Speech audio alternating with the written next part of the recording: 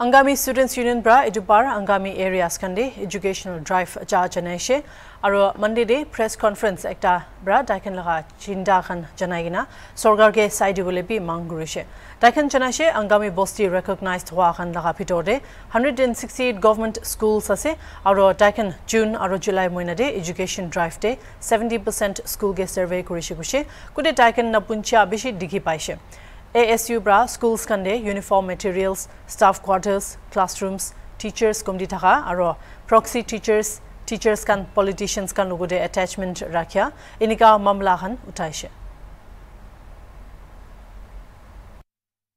Went for an educational drive.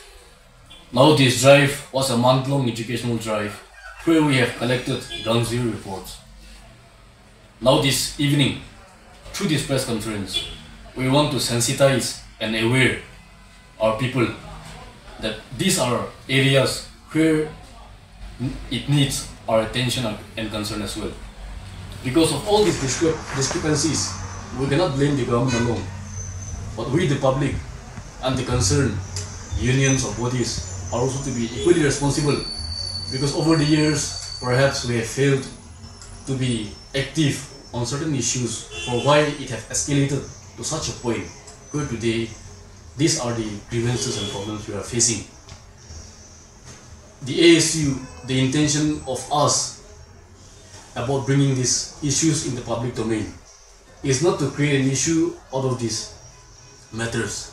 However, as mentioned, we want to aware our people that these are the grievances our students are facing, particularly on the issue of shortage of teachers. As per the UDISC reports, we have around 18,000 teachers, whereby over the years we have been hearing that there are more than 10,000 excess teachers. The ASU, we have heard about this educational drive. We could not cover all the schools of the Angami villages because of the fact that some villages do not have student bodies. But at least 70% of these schools, which comes under the Angami villages, we have went about for this educational drive. And from this, we could ascertain that there are at least 114 plus shortage of teachers in these schools. Therefore, there may be, as per the state record, there may be excess of teachers. However, as for the schools and institutions in the Angami villages, it is evident that there is shortage of teachers, and therefore,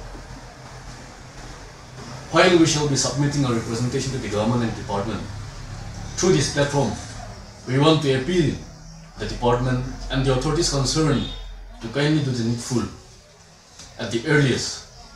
As for now, the Angami Students Union is not giving any deadline or ultimatum in respect to all these issues, because we feel that we have to collectively bring about these remedial measures and changes.